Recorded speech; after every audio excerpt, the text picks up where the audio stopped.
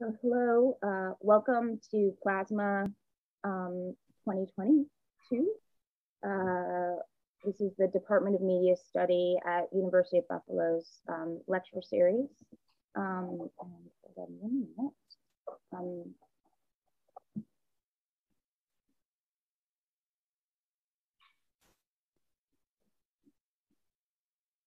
This is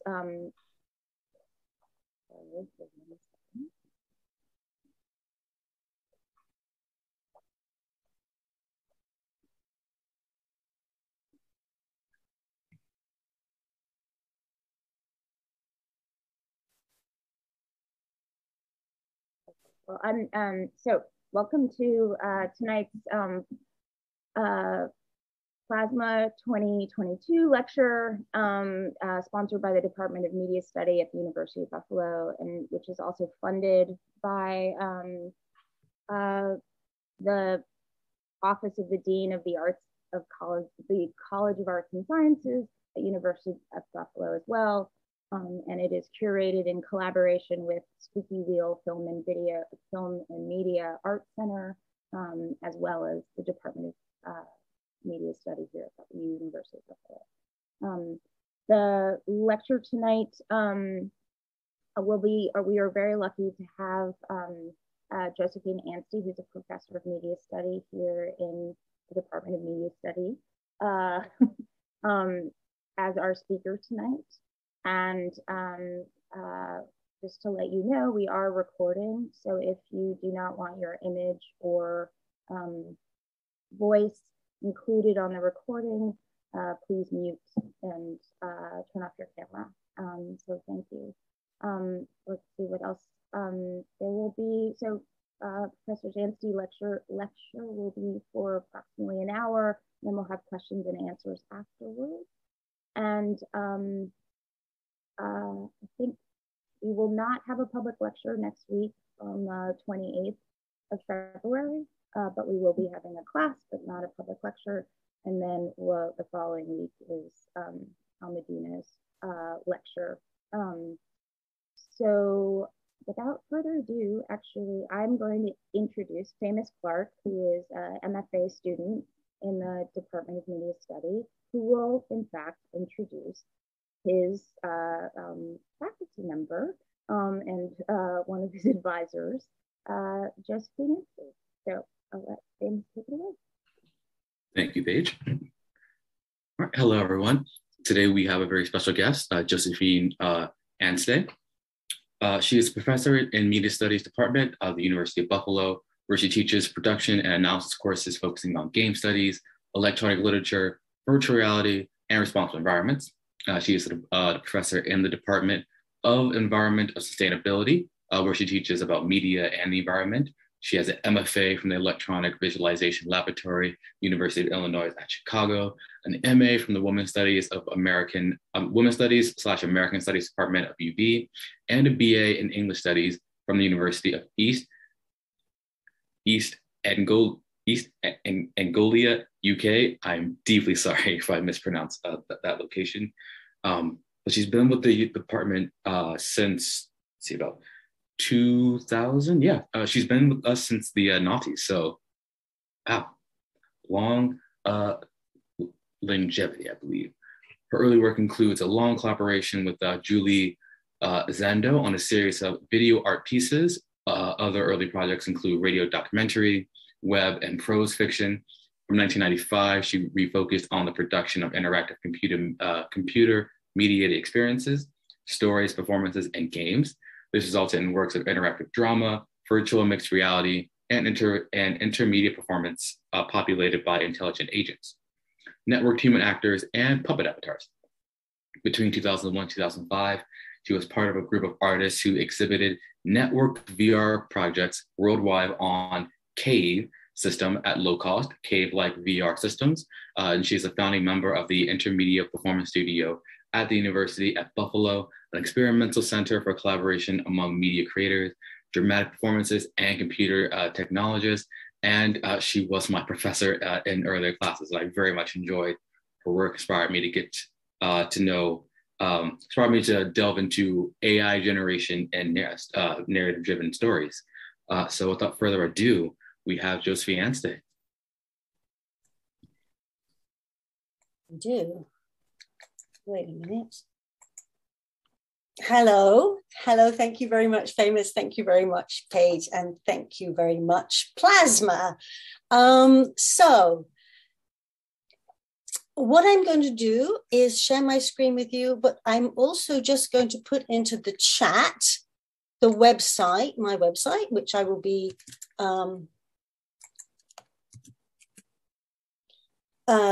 sharing so that you can actually follow along on that website, which will be high resolution.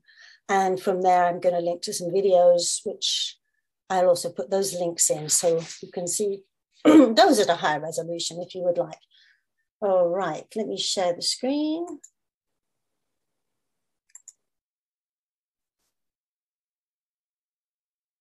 Okay, and I'm just going to make the chat visible in case anybody wants to chat. Okay. Right. So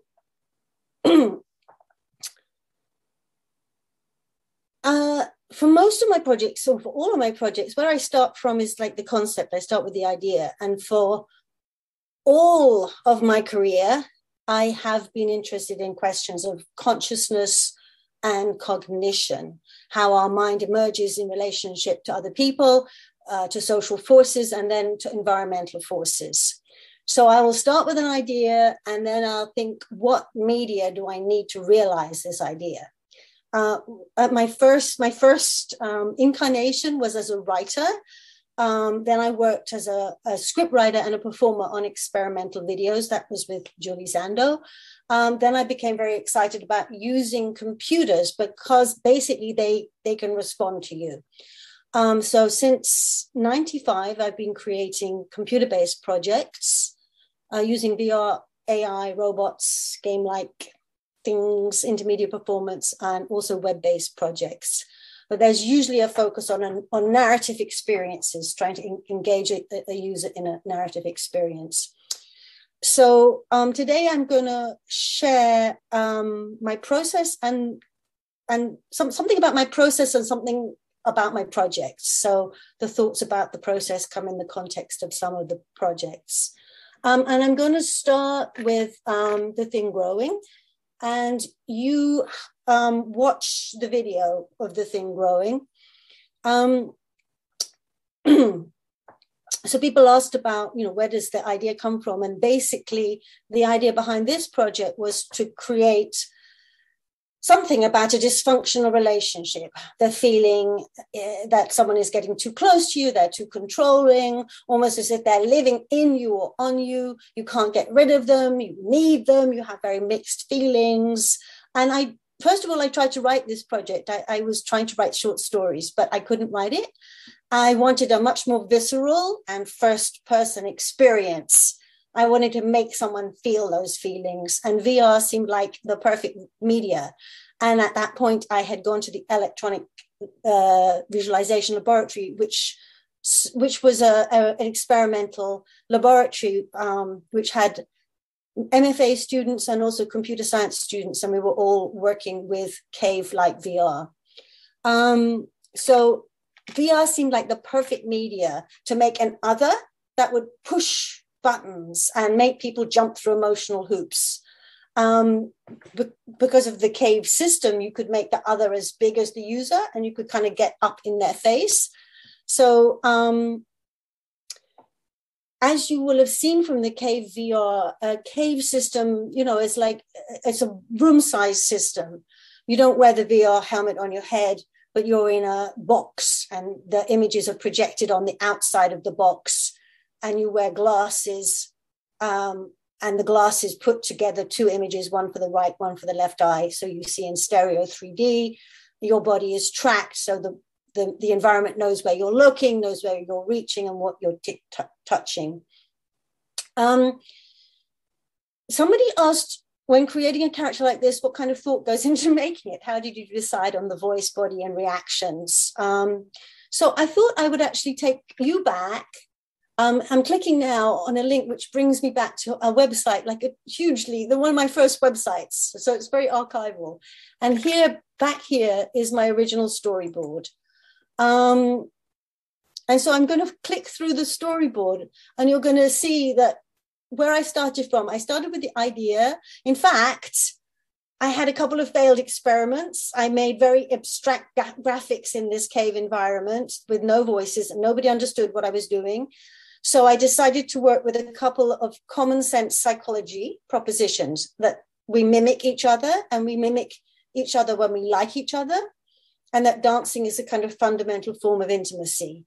So you've seen the final project, and it didn't go far from this. This is the storyboard. You start on a plane, you go to a shed, the door opens, triggered as you get close to it. There's a box inside, a key appears, the box kind of swoosh, the box opens, rocks fly out, and then comes the thing. So this was my original artwork for the thing. Shouting freedom and I love you and I adore you. So the first thing it does is try and make you love it. And because it flatters you, you dance with it. It does what you want. I'm using motion capture, very, very crude motion capture for the thing. But that meant that during the performance, the thing could mimic what the user was doing, as well as the user trying to mimic what the thing was doing. Whatever you do, as in so many relationships, you can't please your partner, the thing gets grumpy, I didn't use that part, and runs away. Rocks come out and attack you. The thing saves you. Everything's back to good again. The thing just wants to dance with you again. You might be getting sick of that by now. And then come the cousins into the environment, and the cousins attack you, verbally abuse you, put you in a cage. The thing manages to produce a gun and gives it to you. You can blast your way out of the cage. You can shoot the cousins, and then you can choose to shoot or not shoot the thing. So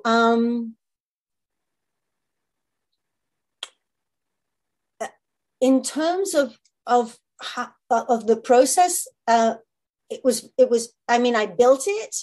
The voice, as you'll realize now when you hear my voice, the voice of the thing is my voice.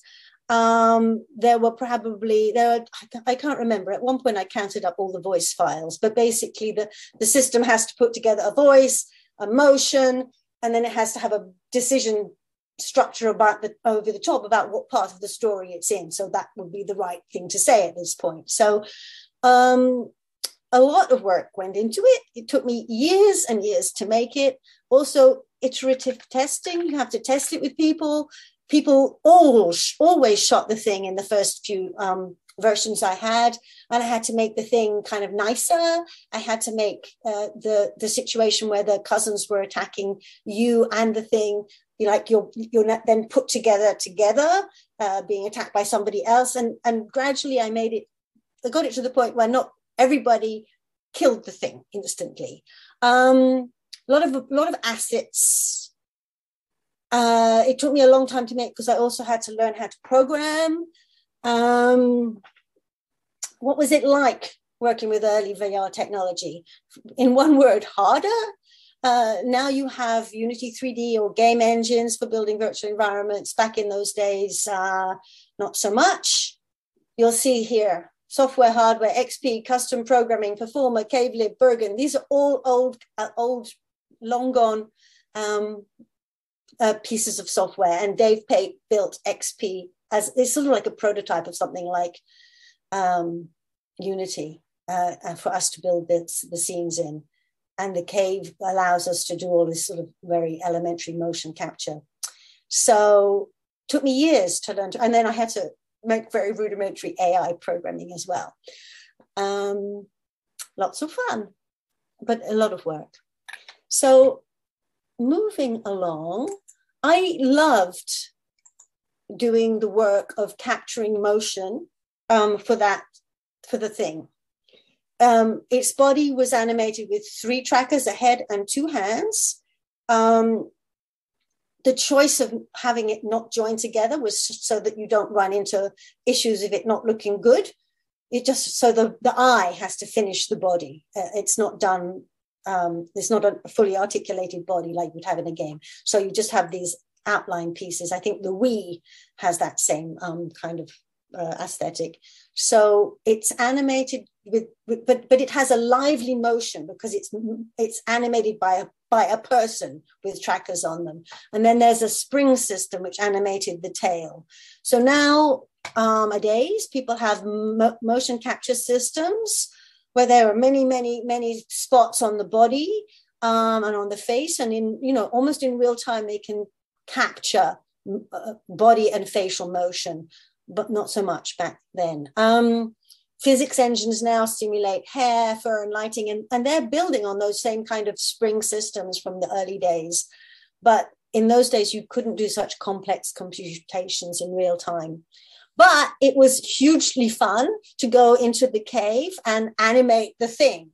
And so I built ParPub to give other people the fun of doing that. And I'm going to share the link to the video.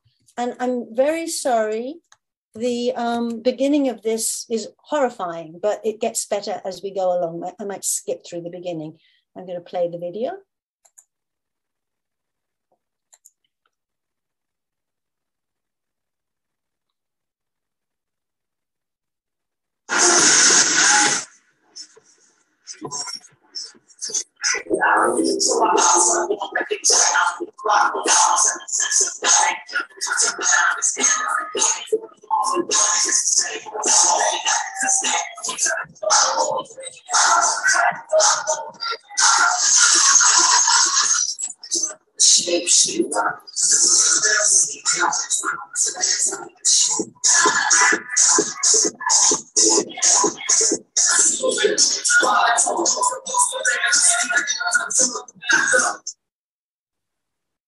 We're going to run it through the disco, and we have to tell who are the real people in this disco, i.e. avatars of other real people who are remotely connected to this site in Amsterdam from various sites in the US.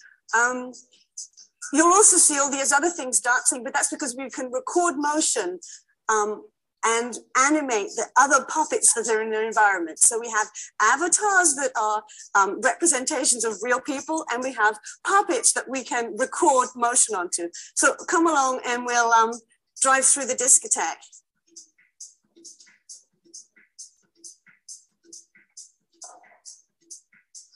We can drive up this ramp, and then we'll be able to record motions.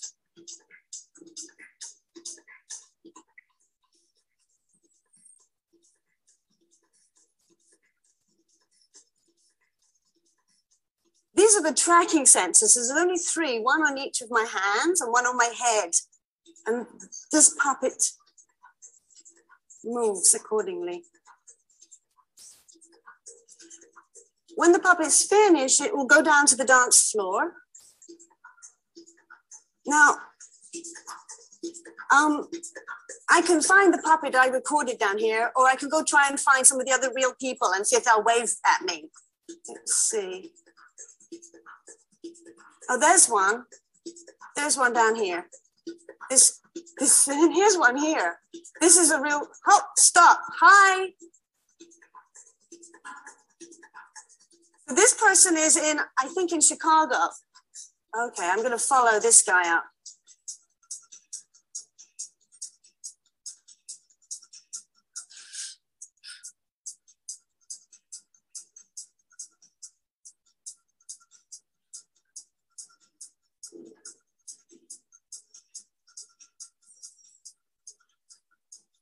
This real person is recording this puppet.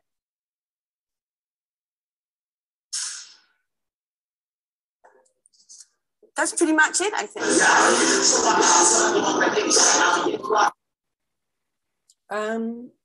Okay, I hope that made sense to people. If there's any questions about that or the thing growing, do put it into the chat. So essentially that was us. After we showed it networked, we also just took it downtown for a party, and people went and recorded in motion, and we had kids from Squeaky Wheel come out and play with it as well. So now Zoom meetings are ubiquitous, but then streaming and sharing of video and sound was in its experimental stages, and also experimental with sharing virtual spaces. So this is like the precursors of multi MMOs, multi-user games. But here in the context of people being in cave or cave-like devices. So caves had walls all around, and cave-like devices just were maybe one big screen, which you entered the virtual environment from.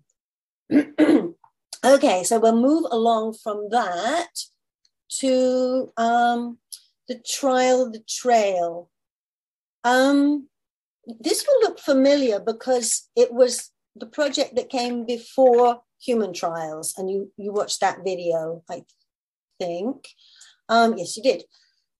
Again, this is a narrative project, back to the narrative idea. And if the thing growing was about love, and I kind of walked away, the trail was about life and death. Something about the life instinct and the death drive. I think I put in it was, the idea was to have some kind of a pseudo-psychological assessment of people. Given a series of challenges, how do they react? And then those would be interpreted to see if they're kind of stuck in a kind of controlling, narcissistic kind of position, trying to control others, thinking they're the only thing that exists, or a kind of submissive and passive position, not even wanting to exist. So I don't really think that everybody is stuck in one or other of these positions, but they're fairly frequent positions for people to get stuck in, sort of psychologically in relationship to others. So the trail had a MacGuffin, and like using that Hitchcock term, MacGuffin, the story that gets you into the territory that you're interested in. So in the trail, the MacGuffin was a quest story. And the challenges, we would see how people, and we would interpret the challenges to see how malleable people were, how much they procrastinated, how aggressive they were, how protective they were, how submissive they were. The idea was that all the characters should be AI driven. And I started a research collaboration with AI researchers here at UB. And it becomes very clear when you work with computer scientists and AI researchers that goals and disciplinary assumptions are very different. Computer scientists and AI people want to make systems that will work for many, many different applications or reasons, and artists want to make a unique object. And so anyway, I'm just saying this is the beginning of talking about process and how collaborations are difficult. I'm going to show the video of this, and so I'm putting that in the chat. So I'm going to show this video. It's about 4.5 minutes.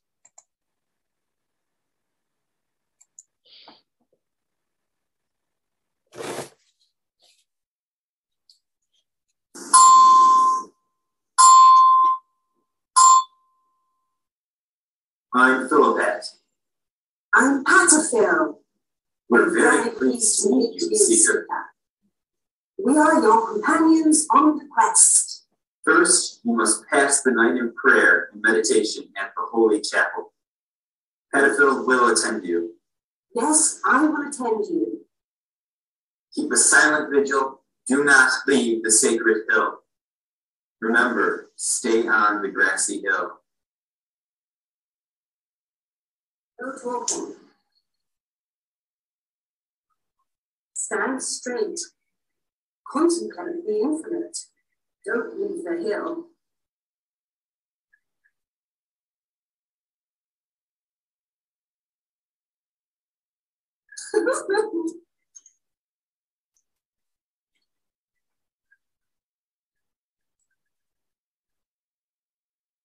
This is so boring. I'm not going to meditate if you won't. But what can we do? I know. Let's play with these wisps. You can use either hand. How far can you hit them?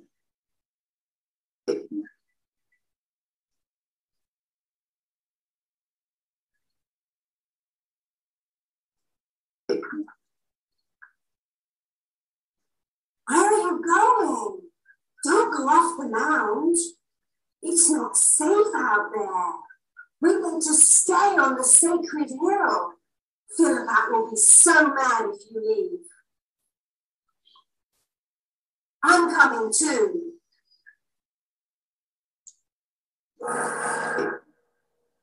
Yeehaw! Help me! Look, another one. Hello, little one. Are you looking for us? Where are you trying to run off to? Come closer. I'll protect you. Want me to help you find your friend?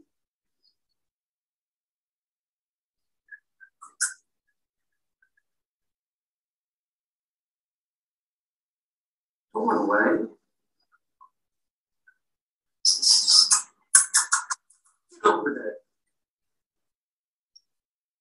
Miserable little slime. You like to prod. Does that mean you dig me? Dirty little hands. Harder, harder, harder. Oh, I'm coming. I'm done. Push off. Annabelle. Annabelle. And it's getting light. Let's go.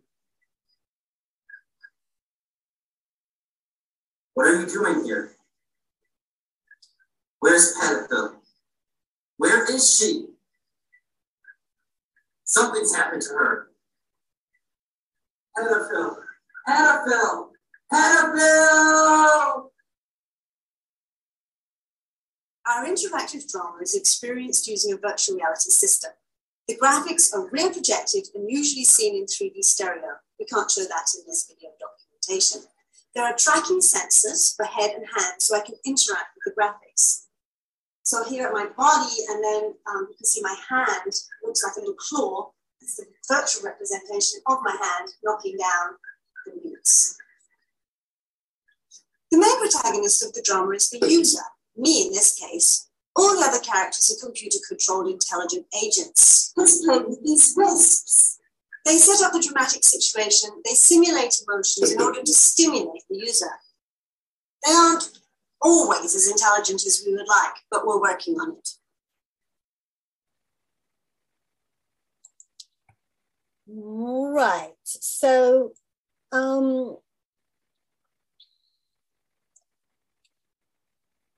yes, it was indeed the case that they weren't always as intelligent as we wanted. And over time, it became clear that they would not, the AI, we couldn't get it to work, all of it to work all of the time. What worked best was these guys.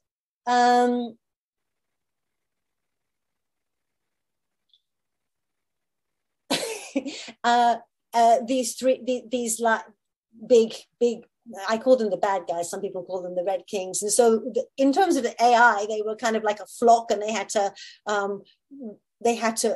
cooperate with each other. So there were some quite interesting issues for the AI people to handle. I would note that they handle the decision-making structures, and I handled the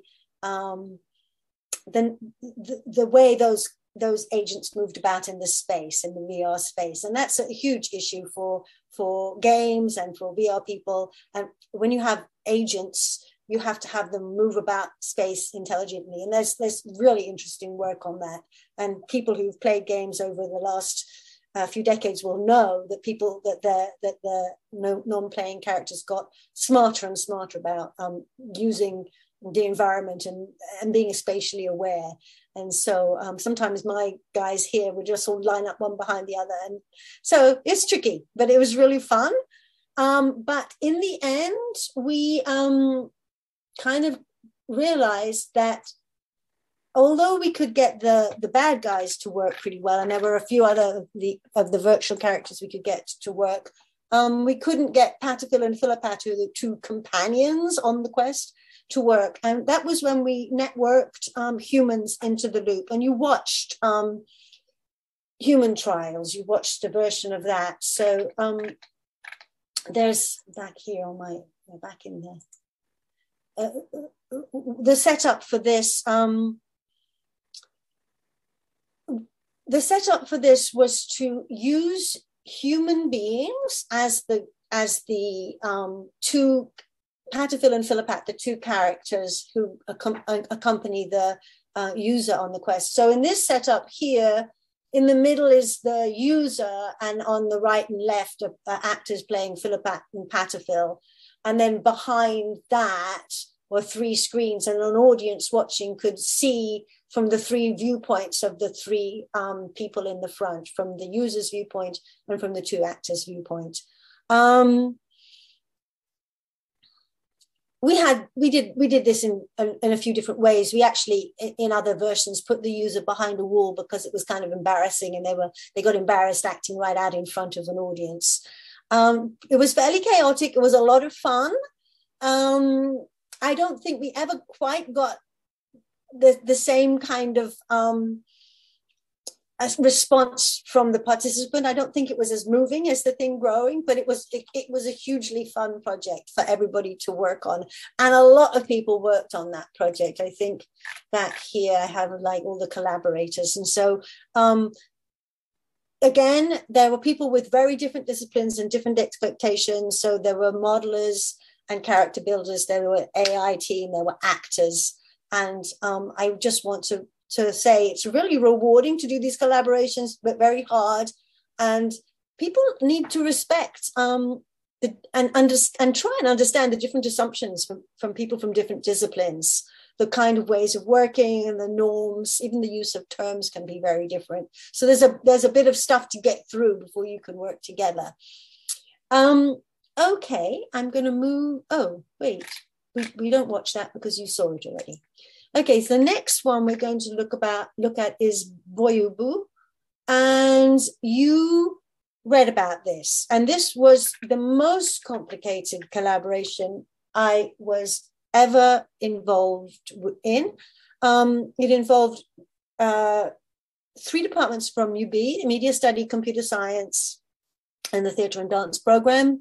We also involved the Department of Computer Science at Canisius College, and the Real Dream Cabaret, which was an experimental performance troupe, plus some, classically trained actors that actually I think had at that point graduated from UB. My role in this was as instigator. I worked on the script. I worked on some of the game aspects and some set dressing, and I can't claim much credit, but it was an amazing project to be part of. And Sarah Bejean from Theatre and Dance, who was a professor here then, was the director. If you've already read about the project, but to summarize, we took 2 19th century plays, and somebody said, well, why did you do this? And I guess in a moment of frenzy, talking about what we wanted to do, somebody brought up Ubu as an interesting play, and then we thought Wojciech would be an interesting play, and we ended up mashing them together. And we added green screens, virtual sets, surveillance cameras, 2 and 3D gaming, live actors, puppets, robots, sound, lights, and live performance. It ran for 3 weekends in a space we rented downtown. And this is the space, and I drew some lights, some stuff all over it. The wall was down the middle. Audience came in here. Some audience members sat and watched the Wojciech play, which was fairly straight. It was 2 actors taking all the roles in the play. In fact, one actor was Wojciech, and the other actor took all of the other roles in a story that was about a downtrodden soldier who was abused and experimented on by a doctor, and he was kind of driven mad and eventually killed his wife. On the other side, in the terms of the play, his hallucinations kind of, which were projected here on the wall, were they came from the other side of the wall and came from the other play. There were projections here, and these projections, and both projections talked about the Wojciech play, were sets, virtual sets for the Wojciech play, until there was an eruption or interruption from the other side of the wall, and the Ubu play would start up. And so in the Ubu play, which is a play about a king who, a thug who becomes the king of Poland, and then he loses his kingdom to Russia, the antics over here were all projected through the wall onto the screen here. And there would be a green screen with actors and puppets. The robot wars took place here. There were PCs here with games on that, and the audience members took part in the wars. They were dragged in to act with the actors, and they played the games. Back here was the tech crew. I'm going to show you the movie. It's very short and very chaotic. I'm going to put the link into the chat for those who wants to just play it on their own computer.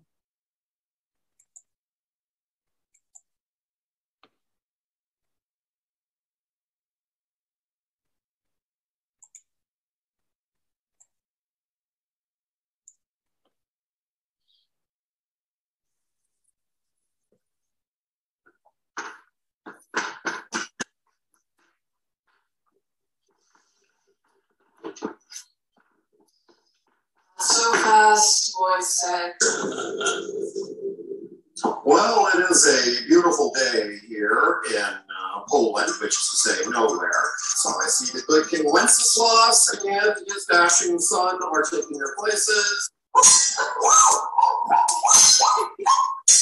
This is absolutely astounding. The King of Poland lies dead at my feet. When I rest at the window after a rain, just a poor son of a bitch. Bye, pretty cow. Me and Bogoloffs can both go jump in a lake. What's moving back there?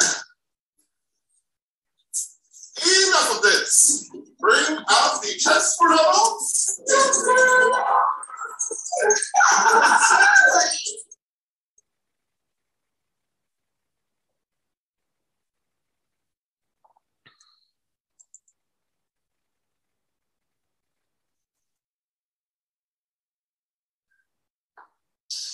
God, piss on the wall. You shouldn't have pissed on the wall. And people groaning under the weight of our finance system. Son of a whore, son of finance.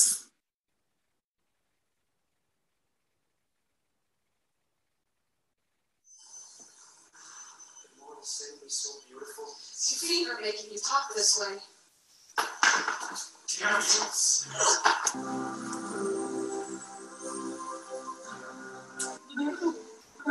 coming. What do you want me to do about it? I didn't tell them to.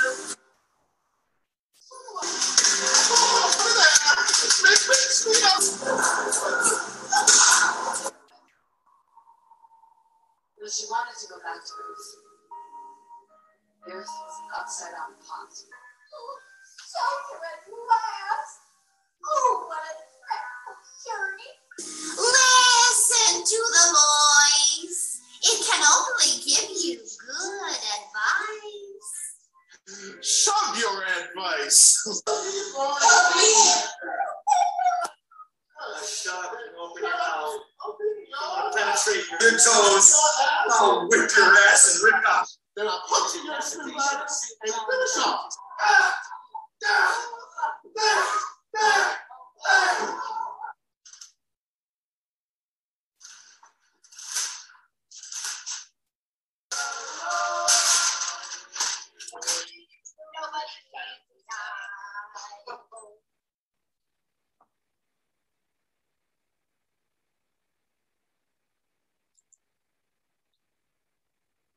All right. So hopefully, having read about that, that will make some sense to you.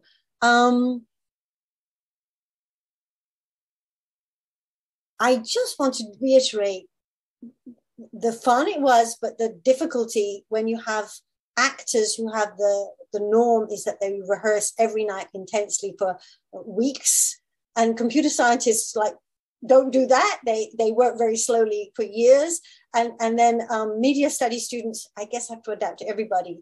But it was like a really it was very interesting seeing everybody having to sort of like understand how different disciplines work. And in this instant, I think there came to be an incredible respect for everybody else, including all of these folk. And then somebody who came in quite late in the day and kind of did a sound that's got to make everything make sense and link everything together. So we will go on. If there are any questions, please put them in. There was a question I was meant to answer here, or maybe it's a bit later. Oh no, it was here, because somebody asked a question about, the question about live performers versus NPCs. And you've got to admit that human beings are great performances. They can adapt, they can change. So they're wonderful. And I think the AI community want to make NPCs that good. Challenges, people ask about the challenges for VR. I think for computer games in general is AI does remain a huge challenge. I think we can all see that if you want to take the route towards photorealistic visuals, that games are kind of getting there right now in terms of lighting and physics, et cetera, and AI characters even that have good spatial awareness. Language still remains a problem. I think it's always just around the corner, the agent that will really flexibly understand and respond in the right kind of language. I think that will change too. The potential for VR, obviously, in some ways, is that more senses will be supported. Even back in those days, people were doing experiments with haptic, which is touch, haptics, and with scent, and obviously all surround sound was there. But all these things are pretty tricky. Especially if you don't want to have an awful lot of expense and a lot of gear hanging off you. The other part of the challenge is to have, is the aesthetic challenge, of a responsive sort of, it couldn't be a storytelling system, but it can do other things as well. And I think obviously VR and the games and VR games are doing a better and better job at getting into very serious territory. But like film and independent film, I think there's always a place for experimental VR. I mean, there's sort of film, independent film, and very experimental film. And I think there can be, mega mainstream VR, independent VR, and then absolutely experimental VR. And it's not just VR, because you go into AR and mixed media and all of these other things. So I think VR is can be a great medium for luring people into explorations of the self, psychological and social. But the self and the mind and explorations of the mind, we got to remember the mind is not a stable thing. Somebody wrote, what will happen? I don't know. I cut their quote out of context, but something to the effect of what will happen, or will brain-computer interface have an impact on people's multiple brains and nerves? So I love that phrase. I'm going to repeat it. Will the brain-computer interface have an impact on people's multiple brains and nerves? I love that. I like the assumption that we already have multiple brains. And so the question, I think, is on a lot of people's minds is, what is the mind? What is the person in the metaverse? And I don't know if I have any answer to that at all. I would love to talk about it more. But the next project I want to talk about here is all about how the mind might have changed in the past and speculations on how it might change in the future. And this is, I'm jumping over that one. This is ImpCom, Improvising Consciousness. You read about this project as well. I've always, I developed actually an interest in the relationship between consciousness and the environment. Improvising Consciousness went on as a project for many years and in many connected and disconnected pieces. Started as performance and workshops and ended up online as a sort of hybrid story, somewhere between creative nonfiction and science fiction. The conceit of it all is that consciousness and cognition changed radically as humans developed. And I mean, as humans developed over, millions of years.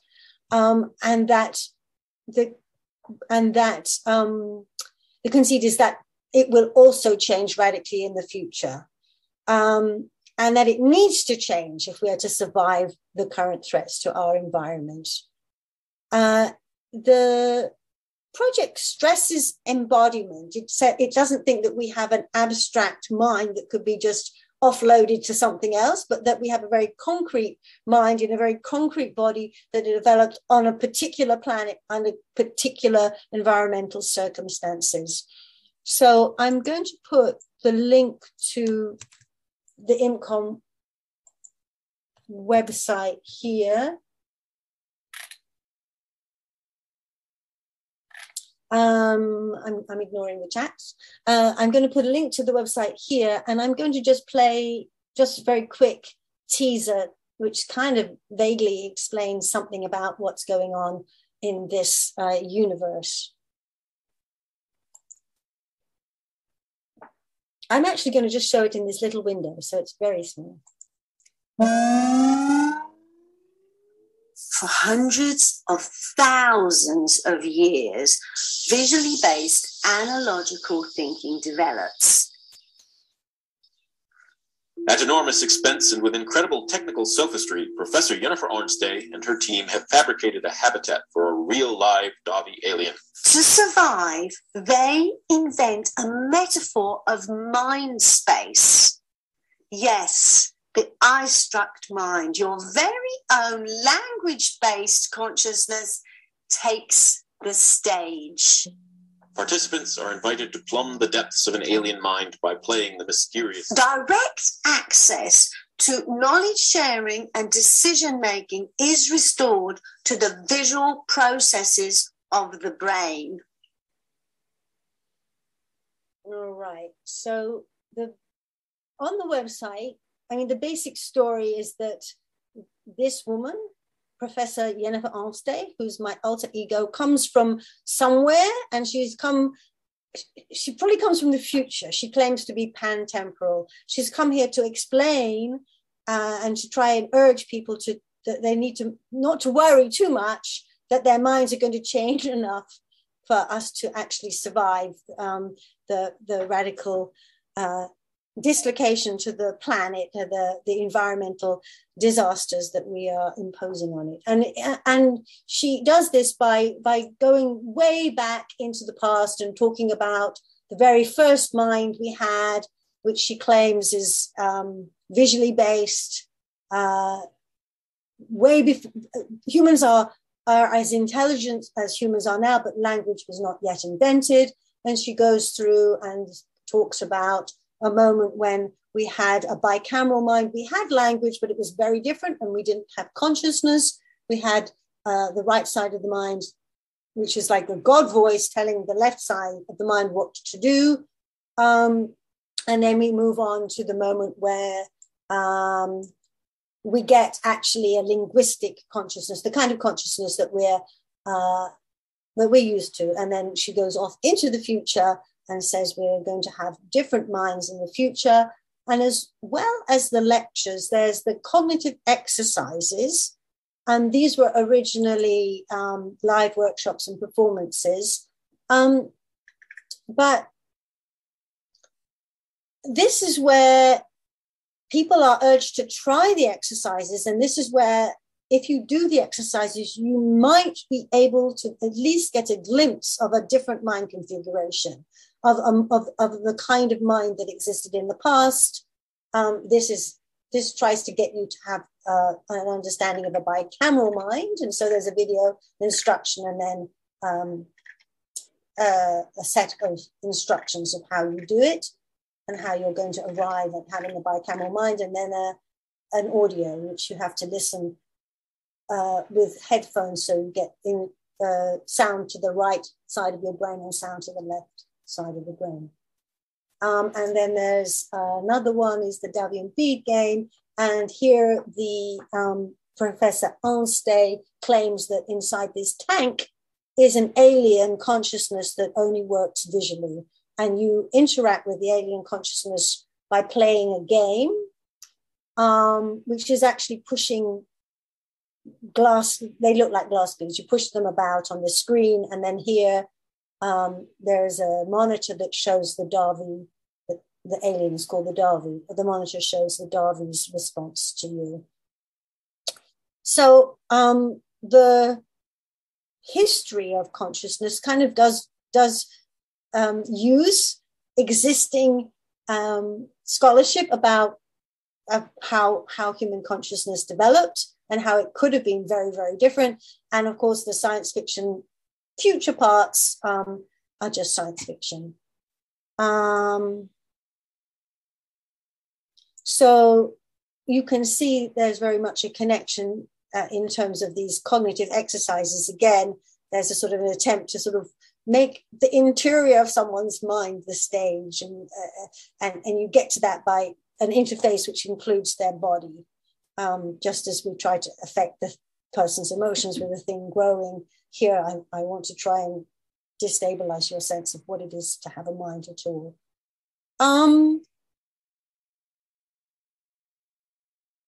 Again, there was a huge team of people who worked on this over the years, different things that they did.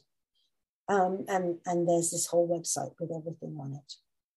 So I think I'm going to probably stop there. And I'm really excited to answer any questions. And that's it. Yes, I'm going to stop there. If you want to, you can unshare your screen, and then you'll be censored. Great, wonderful.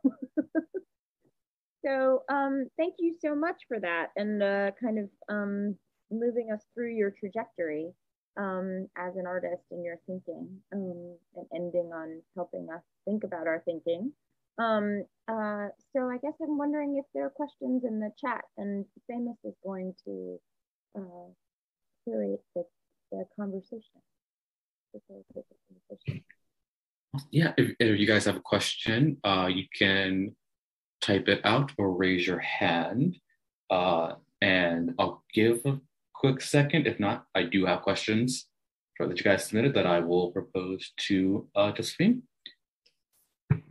So I'll give a quick second for you guys to raise your hand. And do you want to share a little bit about how you see the world of experimental VR historically, right? Because you really situate yourself in the history of people in VR really working with alternative different approaches to narrative and different approaches to. So who were your collaborators in that kind of the realms of experimental VR? I guess it was all experimental in the beginning, right? So.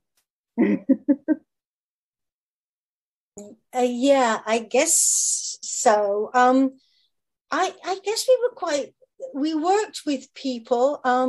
What I did was very different than what everybody else did. At the Electronic Visualization Laboratory, I was the only person. It's a little bit, the clue's a little bit in the name, visualization.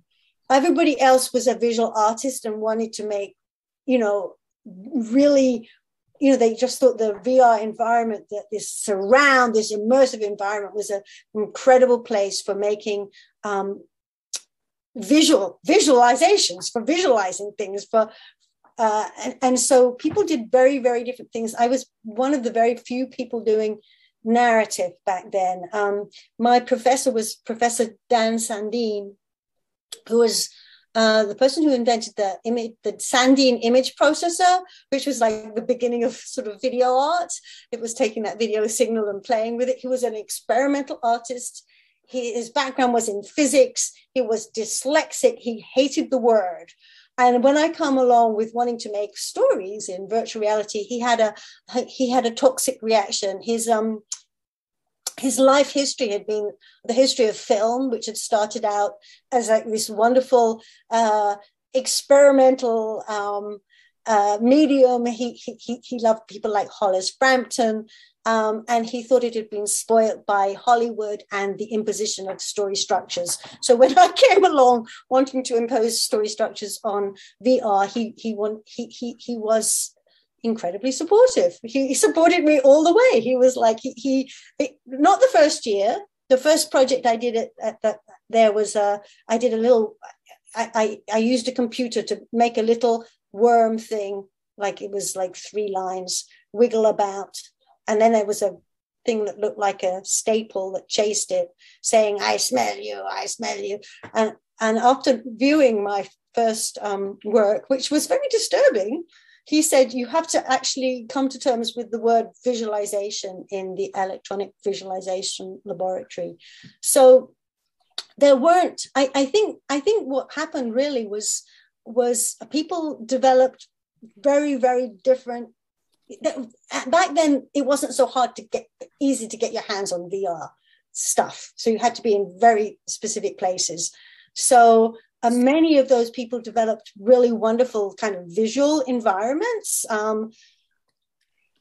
that would just be surreal and disturbing, but not storytelling. I remember talking to an artist back then, and she's Steiner Fasolka, for my work, and she said, "Oh, you do realize that everybody who doesn't care about narrative, you completely lose with this kind of work." So.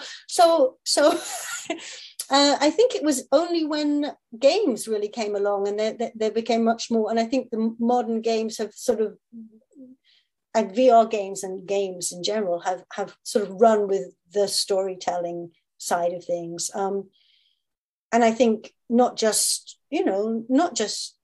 very simple stories, but I think quite complex stories and stories where there is a lot of emotional depth. Yet still, I think there's room for more experimental stories. Did that answer you, Paige? It didn't really. No, that was exactly what I was asking for. So perfect.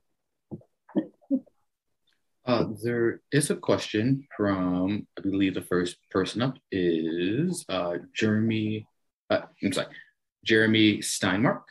If you want to unmute yourself. Hello. Hi, Jeremy. It was very interesting to hear what you had to say about this stuff, because it's one of the fields I was like thinking about going into. How far do you think virtual reality will be? Will it be like more of a stay more in the Oculus Rift standards, or go to as far as of a lot of shows talk how shows like, I'm gonna use the word anime shows that deal with virtual reality? I don't think there's any doubt that it will. When I was back in the day, there was the holodeck. It was just on Star Trek, and the holodeck was you go into the virtual environment, or the Matrix. You go into the virtual environment and you don't know you're there. It supports your sense, every sense that you have. So there you are in it, and you just think you're in. It's just as good, just as real as reality. And I think that's something that people are going to go on trying to make. It's difficult because there are many, many clues, the resolution of the real world and our ability to pass through our perceptions of the real world is, you take a lot of computing power to make that happen. But I don't think there's any doubt people will try and do that. I think there will be other people who find that, just as there are people who want to make films and there are people who want to make animation, which is not the same, there will be people who want to do something else with VR. And I think there were many questions people asked about the metaverse. And I think, we've had in our imaginations, we've had the metaverse since sort of William Gibson and Necromancer, which is sort of where Matrix comes from, that there will be another layer of reality. And I don't see why there shouldn't be. People think it might be dangerous. People will be addicted to it. And yes, maybe so. People can easily get addicted to a lot of things, but I don't think that necessarily means it shouldn't happen. I think there's a case to be made. Maybe it's a tricky case, but that if we all moved some of our desires for consumer goods to virtual consumer goods, we will be using up less resources on the world, except you do need a lot of computing power to make those virtual resources. Yeah, I think a good example of like a better example that you probably will know is Ready Player One. I saw that mentioned many times, and I actually don't know it. The basis of the movie is that it takes place in the near future where they have VR has become to a point where people literally feel like they're transported to another reality. Everything's real in a way. That's what I was talking about, more of like, will we eventually reach that? Or will we remain stagnant of like more of the VR, more of the Oculus Rift? No, it will not stay stagnant.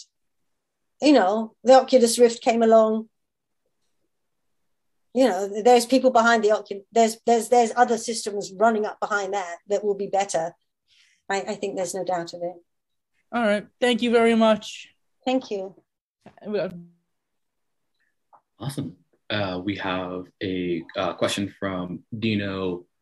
I do not know how to say your last name, unfortunately, but I will read out your question because you have asked me to. So for Josephine, when virtual reality was in its infancy, the polygonal renderings could sometimes fall into the uncanny valley, far more basic than the high-definition visuals we can get on VR today. In the early days, were there people who were hostile towards the medium who felt it created an unnatural environment? I love this question. It took a long time to get anywhere near the uncanny valley. The early days, the amount of pixels and polygons and triangles and textures that a computer the size of a refrigerator could put out wouldn't get you anywhere near the kind of high definition photorealism that causes the uncanny valley. And now, when you look at, I think I saw back there that somebody talking about Boba Fett and Luke Skywalker in Book of Boba Fett was completely CGI. Young Mark Hamill using, I think, what am I trying to say? I just distracted myself. But people were not, people are always hostile. There are the people who want to make things in this new medium. And they would just do what they could to make it happen. And then there are always people who are very fearful of new media and think it will be very dangerous. And that's been the case since print medium came along and people thought the novel was going to make women disobedient, and let's not teach African-American people taken into slavery to read. And so, at every stage, it's always somebody out there, somebody usually who we want to keep power over. We want to make sure they don't do something with this new medium. And I don't know. I think obviously things will change. Obviously people will adapt. But I think it's not necessarily useful just to assume that the metaverse is going to be all evil. I also don't think it's necessarily good to assume it won't be evil, but I think it's like the metaverse, as I'm imagining it, is like we will all go out and be able to, like, you know, if somebody put here, they want to be able to stroke their, what was it, Bulbasaur in their Pokemon, and really feel that frog-like. Yeah, that doesn't sound bad to me. It doesn't sound bad to me that when we do networking in the future. My family is in England, and I have 2 new nephews, one in England, one in Sweden. It sounds good to me that I might be able to touch them in some way across the network. I think the thing that's important for us as humans now is to sort of figure out technologies that will maybe keep us connected and let us use up less resources in the world. Awesome. Dino, I hope that answered your question. Okay, we have 4 questions. Yep, thank you. We have 4 questions coming in. One is from Dr. Cody Meyer, and that is more of a comment, but I will add a tagline. Does it seem that our perception of virtual reality is more dystopian with novels like Necromancer, or do we dream of Electronic Sheep or the Ready Player One? I hope that's not too far off your comment, Dr. Cody. I love that. Yeah, I guess Necromancer kind of had its dark side, and do we dream of Electric Sleep? But I think, okay, I'm in totally 2 minds about all of this. I mean, there's the part of me that's just like, oh yeah, let's go full steam out into this brave new world, and it could be just like the most fun. And I think that's absolutely true. Yet we would be naive if we didn't see that every time we develop a technology, you know, every time a new media comes along, it's also used in ways that are horrifying. So I think that's just something that has to be negotiated.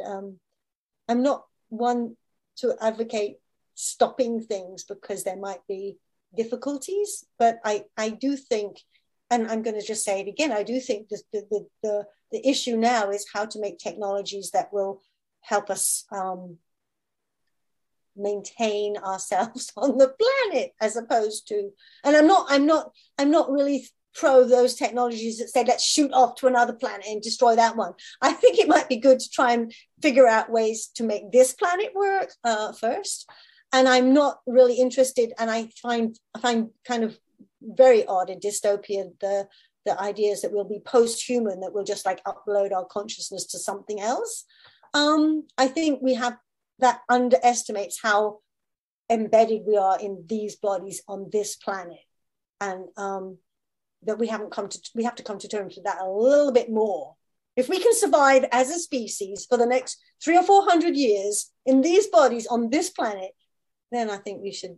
Then maybe we can upload ourselves to another metaverse. Awesome. I hope that wasn't too far off your comment, Dr. Cody. If you would like to interject, please feel free. I want to answer Nicole Elizabeth Jimenez's question. Do you want to read it, Famous? I totally can. I think Dr. Cody wanted to speak for a second. No, I was just going to say yes, Famous. It did. Mine was that total like academic thing where it was more of a comment than a question. So sorry about that. I was just sort of noting that like someone brought up Ready Player One, right? And it's kind of conspicuous to me that like, well, there has been for a long time this dream of VR as like, oh yeah, this will be the metaverse, right? We'll go into it. It will be great. It's going to be wonderful. And then more and more, I think that's changing to maybe a more of a cynical view, or like there are some of these dystopias now, I think, that are in the public imaginary related to VR, right? Like that, well, maybe this isn't good. Maybe this would just be, you know, Zuckerberg or like owning our souls for eternity or something, or you know, whatever that looks like. But anyway, yes, it got to my question / comment. Thank you. And I love that idea of Zuckerberg owning our souls. I think that's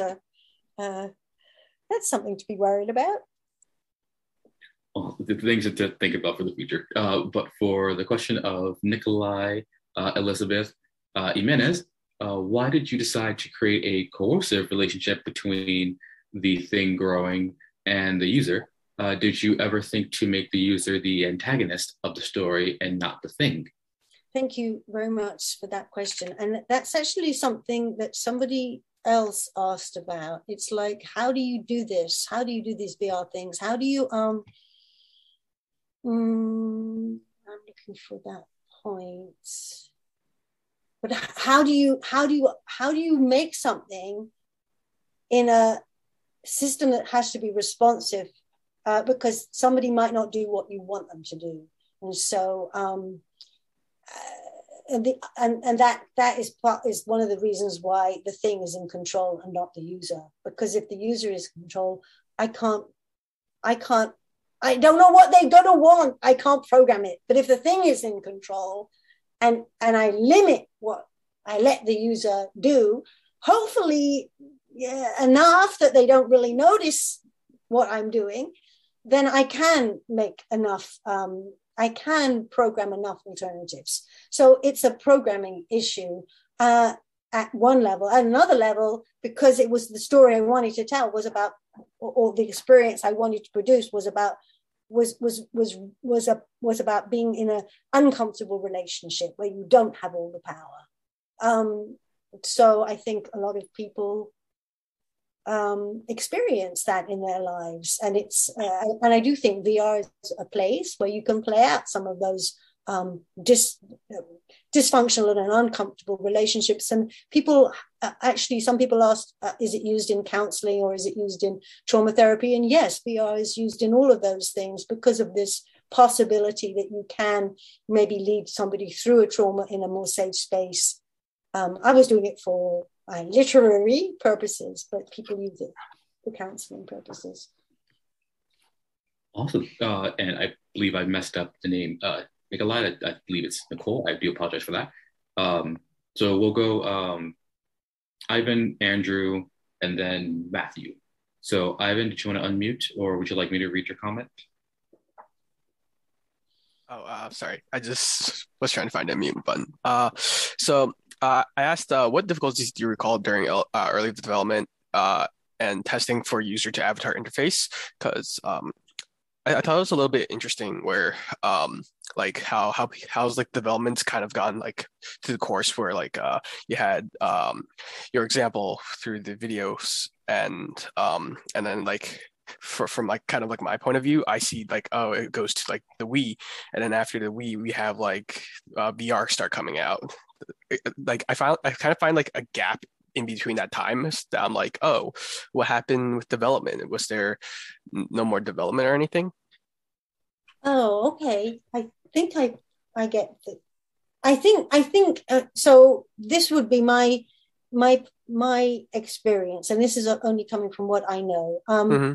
In 95, I went to the University of Illinois where they had the cave, and the cave at that point cost, it was $1 million proposition, give the hardware and the computers. And as I said, they were huge. They were called things like Reality Monster. And the Reality Monster could push out as many pixels as you probably can push out on your phone or less. And then when I left Chicago, I came to UB and I created with PCs like a VR system. We still had the tracking system and we had stereo 3D, but we didn't have enough money for a cave. So we just had one wall, but we had sort of everything else working.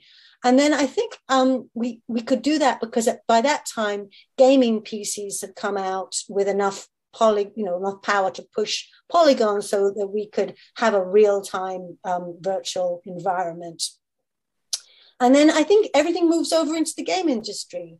I mean, all the money, all the thinking goes into the game industry, and VR took a sort of dive at that point because it was so expensive that you could just about cobble together for as much as it would cost you to buy a car, maybe a home VR system, but that's still a lot. So people artists did use it, but I think a lot of people coming out of schools, went into the games industry, and then there were all those things you could do there, the modeling, the what would become later rigging skeletons, and the motion capture. All of those industries grew up, and then so that's where sort of 3D real-time graphics went. And then only in the last, again, maybe I can't remember, when the cheaper VR things started to come out and people started to use them for games. But I think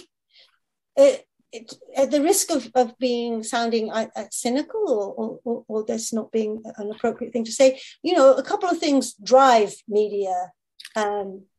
Maybe war drives media, porn drives media, games drive media. So those are where the changes and the new things happen. And then the experimental people kind of grab things around the edge and do whatever they want to do with them. Okay. Yeah, because like to my knowledge, I just like it just kind of like blanks out for me. It's like, oh, you had because like I understood in like around like in my high school days, I kind of just like looked at VR. I'm like, oh, it's really interesting how like it was like big hulky machines, and then they went to kind of like Wii, where it's like one TV screen, and then they get the controllers to for the interface for the people to avatar, and then it just kind of like stopped there. There was, I didn't really see any like VR development. And like in high school they had like this like this they tried to do like this like cheap VR thing with like the cardboard box that you just put over your face with like your phone on it. And then like now it's all of a sudden around like 2019 or 20, a lot of people just have like VR sets. They had they're able to play games with it, and I'm like, oh, where did this development kind of come from? So I was just curious from your point of view I mean, if you think about it, yeah, well, I think in the background, all of that was going on, but I think I think a lot of the money and thinking and brain power went just into the game industry's head on, and VR did take a dive. And then, and as it's revived, I think it's revived in two places. It's revived in the games industry, but also there's a huge interest in VR films now that people are sort of playing with, 3D cameras. And I think that's, very exciting and interesting development as well.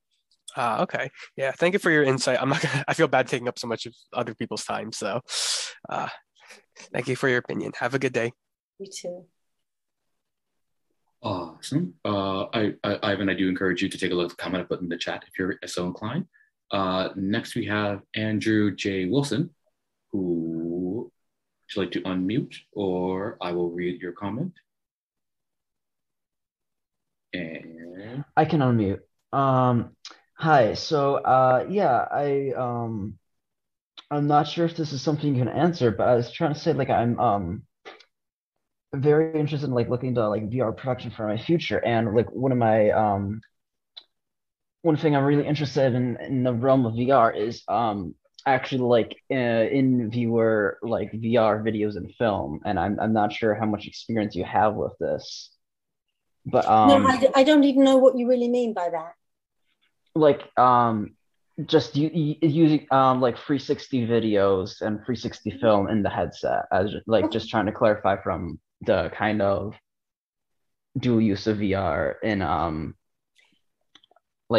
in the fingering and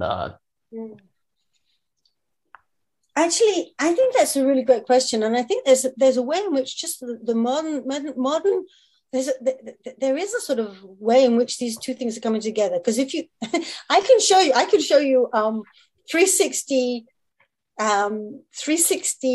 not exactly VR, but 360 environments back in those pre 2000. There was a guy, French Canadian guy that did a project, and you would it was a video project, and there would be 4 screens all around you. It was set in a park, and you were kind of at a crossroad, and you looked, and each screen you saw video of the park, and it was interactive because things could come up, and so it had the computers were cutting and splicing video, and then he had a bicycle. He used to drive his 360 cameras around, and in fact, in this very application. I remember somebody would come up on one video screen and say, and this is video, do you want to come biking through Montreal with me? And you would apparently get on the back of the bike and go off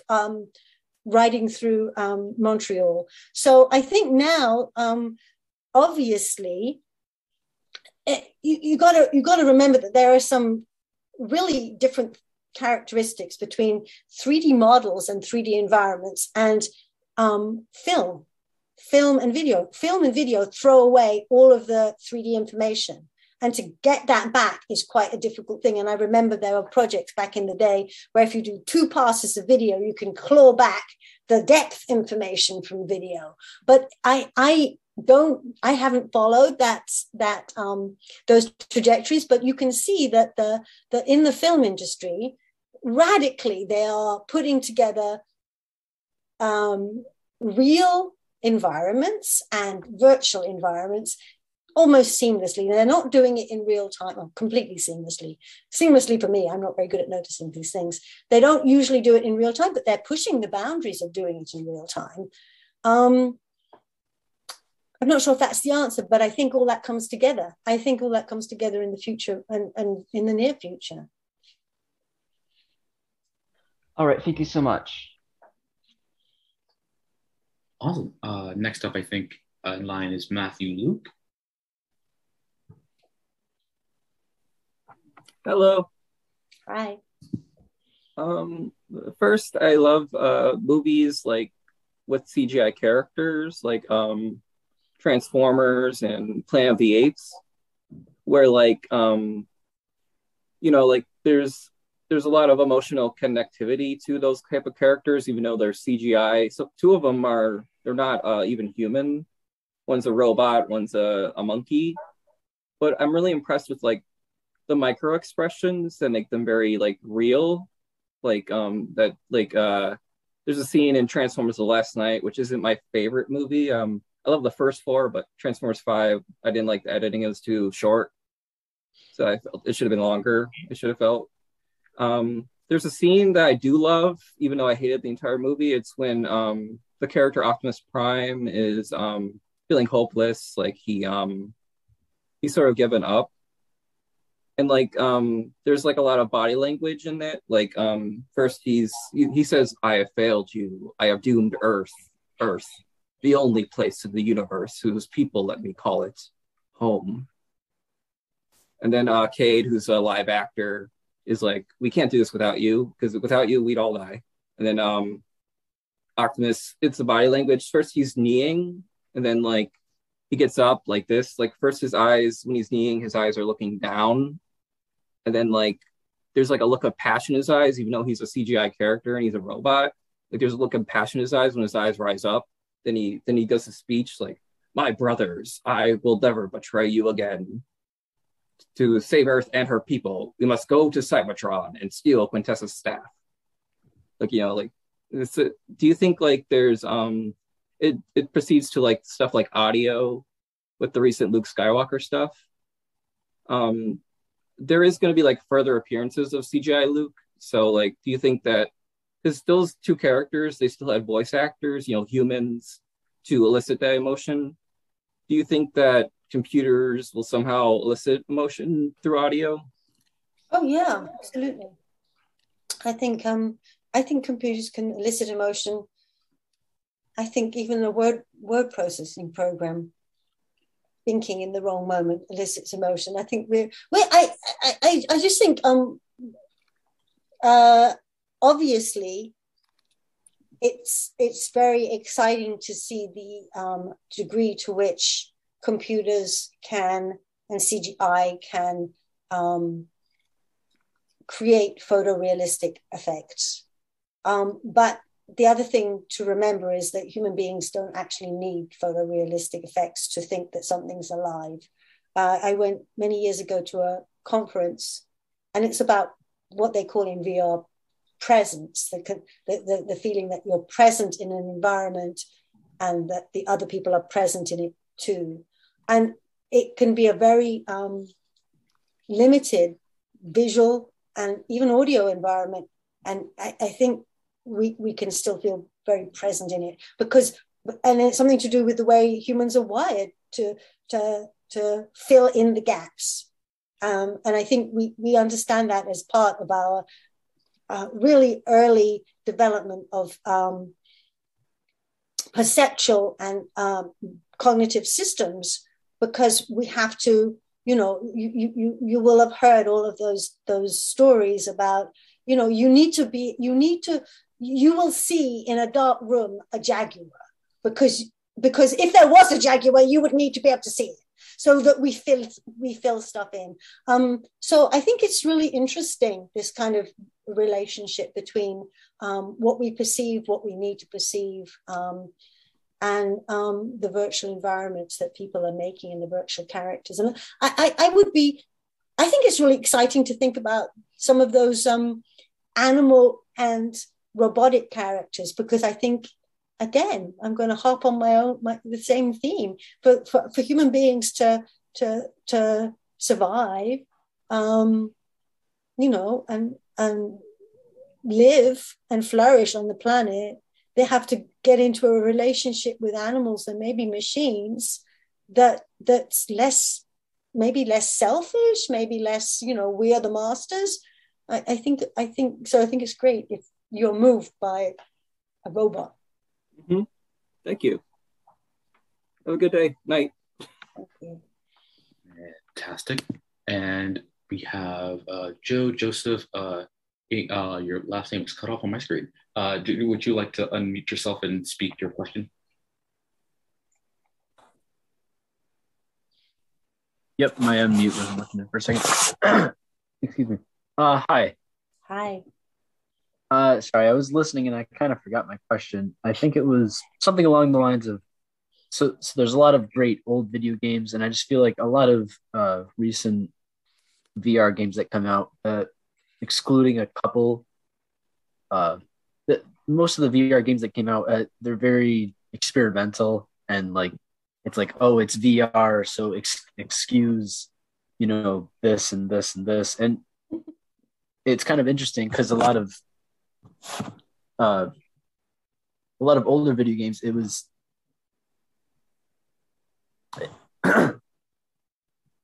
sorry, can you go back and like simply use the old video games and change them into a VR game, or is that you have to recreate the entire game from scratch when that's done?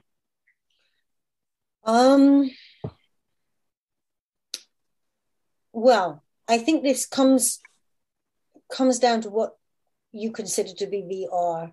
And back in those cave times, people considered that you had to have an immersive system so that your peripheral vision wouldn't be distracted by things outside of the VR.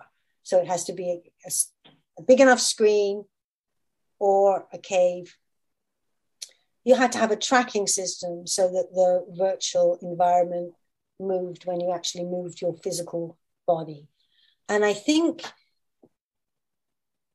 it would probably not be impossible for some team of dedicated programmers to go back and say, I want to, grab the assets, I want to grab the levels from this old game and make them into a VR environment. But I don't think it will be an out of the box, push the button solution. I think it will be a lot of work. So it's kind of a not right now type thing. Definitely in the. I think it's not right now. And if you said to somebody do it now, they say, oh, it'd be easy just to redo it, or rather than try and.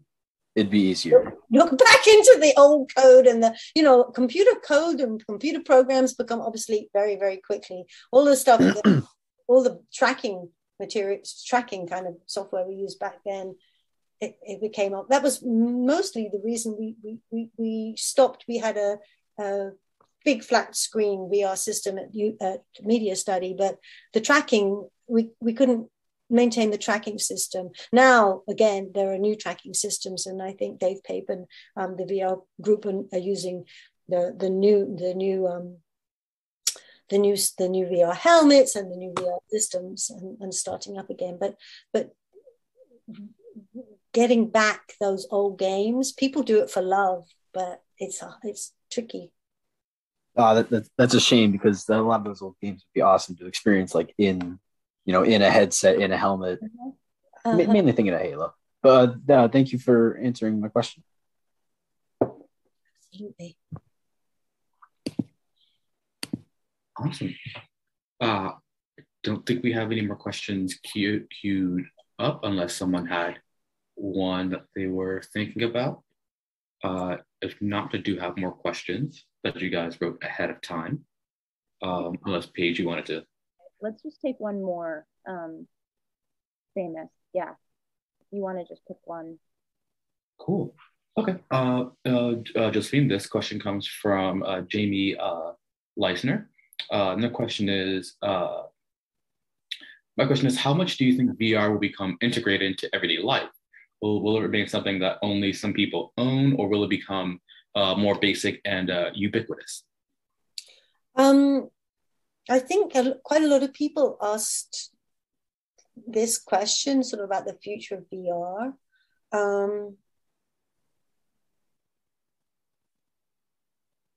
And I do think it will become fairly ubiquitous. I think it will become as normal as phones. I think things will blur together a little bit. What is CGI? What is 360 video? It will become. It's hard to know quite how it will become like that, because I think the promise, it's a little bit like the promise of AI. It's always like next year it'll work, next year. And of course, AI is then instead of the thing that we thought would be AI coming about next year, it's like completely pervaded everything. It organizes your life, it searches out, the algorithms are out there. Things that used to be, on the edge in terms of AI and VR are now completely normal. So whether and when we'll have, it will be completely normal to sort of enter actually, I guess what I'm really thinking, and I find this a bit disturbing, somebody, again, the brain-computer interface, I think in some ways, it's really tricky to do this with electronics and screens and haptic devices. And the way to do it really is to plug it straight into your head so that the interface goes right straight in and grabs hold of your perceptual system and goes straight into it. That sounds a little bit scary to me, but I can't imagine that's not where we will actually go. So that to perceive reality, maybe it will be a little, you sort of just click your tongue and now I'm in the virtual world and I'm back out into the real world. And I think already, the line between real and virtual has always been blurred. I think it's been blurred since cave people drew on walls. We've always been a little bit living in and out of our bodies and minds. And I've always said this to students, like the instant they put chips out on the market that you stick into your brain to control things, get the chip, because you'll get to the age of 90 and you won't be able to open a door unless you have a chip. Awesome. Yeah. Interesting. Thanks, Josephine, on the, hawking the future chips for us all. But my question for you, and I'll just let this be the last question, is you want to talk about where your work is going now that you're retiring and what your plans are? We talked a lot about your older work, and so where are you going? Okay. Sort of in two directions, but mostly I've been the project Improvising Consciousness. I really am enamored by trying to imagine where our minds in our bodies go in a future where the environment might degrade a lot more than it is now. So I'm actually writing a science fiction novel. And that project, Improvising Consciousness, sort of in some ways serve as all the a lot of background and deep background and backstories for that project. So I've been doing that. And then sometimes I can't write that because you kind of get too close to it. And I want to mention in respect to that I work, that I have a writers group. And I think if you're writing, you need a writers group. And Margaret Ree, who is in our department, is also interested in science fiction and is in that writers group. So that's very exciting. But for some reason, at the same time, I also became very interested in the work of Thomas Piketty, who is actually an economist, French economist. And he wrote all about the ways in which, he actually bases his work entirely in statistics. And he showed statistically how since the 1980s, the rich have been just getting richer and richer and richer, and the poor and the middle have been getting poorer and poorer. And, this isn't brain surgery. You can actually change your taxation policies so this isn't the case. And this is sort of predicated on the notion that, human beings make wealth and some people rake all the wealth off the top. So I've been making animations using clay figures about economics. Great. Cool. So and they're on my website, so anybody can go and look at them. So can I just ask the working title of your science fiction novel? Oh, the working title is Taraway, and it's just the name of the protagonist. Oh, cool. Well, coming to a Kindle near you. Hopefully. But thank you so much, Josephine, and thank you to the students for all of your questions. And so it was wonderful to hear you. We'll return with a public lecture in 2 weeks with Almudena Escobar Lopez, and students will have a class next week all by themselves. So thank you again, Josephine, and thank you very much to you, Paige, and thank you, Famous, and thank you all the students. It's been really fun. Yeah, great. Okay, good night, everyone. Bye.